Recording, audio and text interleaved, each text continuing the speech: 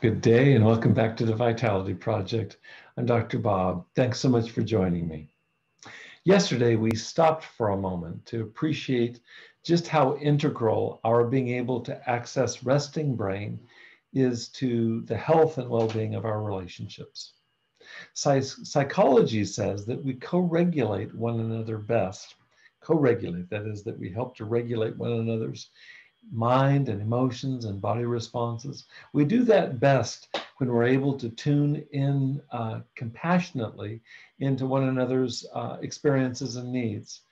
And how do we do that most reliably and most effectively? We open ourselves to resting brain. In resting brain, I've got the full access in my body, in my being, in my brain, in my mind, in my heart, to being able to tune into you compassionately and with empathy. The opposite of what I just told you is when we, or perhaps it's our loved ones, when one or the other of us is stuck in red alert brain. This is where distress arises, including in relationship. And this is where we can be most easily triggered towards addictive relapse. In fact, when I ask group members in local recovery treatment settings where I work, what is their number one stressor?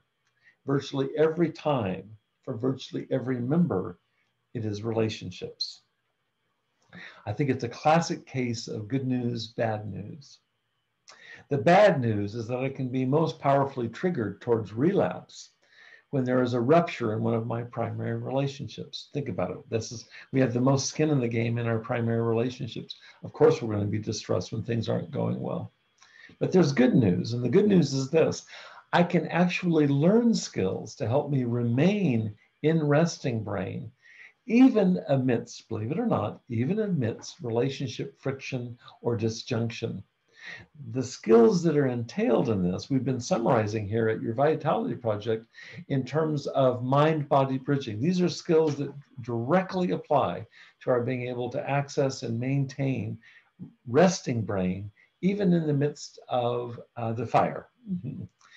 And these mind-body bridging skills help me not only to access calmer states of mind and body, they also enable me to invite my significant others into that same state of mind and body.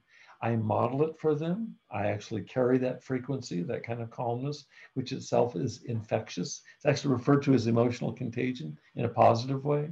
I can do that by myself holding a center and staying grounded.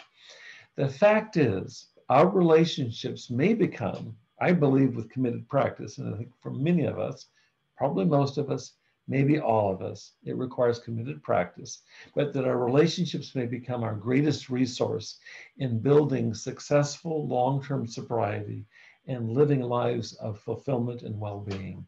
Feel very, very strongly about this. So for today, I want you to do me a favor and journal about your ideal vision for your most important relationship.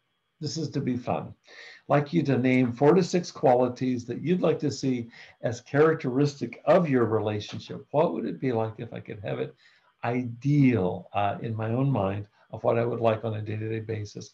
Let me give you an example of some things that you might think of. This is just meant to prime the pump. You might write, we take a break when things heat up too much. We regularly send loving thoughts and wishes to one another. We let go of grudges. We don't let stuff fester too long.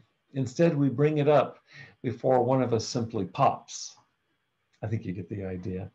Let's see what you come up with, okay? I wish you well with this exercise. It can be a very important one to have a North Star, something that you envision as the desired aim or the desired goal for you relationally.